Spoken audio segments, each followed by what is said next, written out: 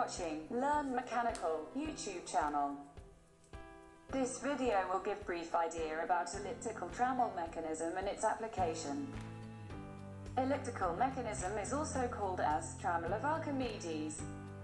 Elliptical trammel is a simple mechanism which can trace an exact elliptical path. Elliptical trammel is an inversion of double crankchain mechanism. A double slider crankchain consists of 4 links forming 2 sliding pairs and 2 turning pairs. This mechanism consists of 2 shuttles which are confined or trammelled to perpendicular channels or rails. A rod which is attached to the shuttles by pivots at fixed positions along the rod. As the shuttles move back and forth each along its channel, the end of the rod moves in an elliptical path. The semi-axes A and B of the ellipse are the distances between the end of the rod and the 2 pivots. An ellipsograph is a trammel of Archimedes intended to draw, cut, or machine ellipses.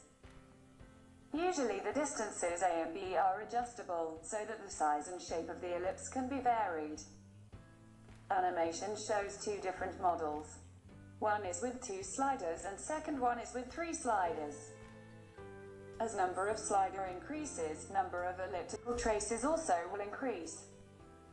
This mechanism is used in automatic tool changer in a machining.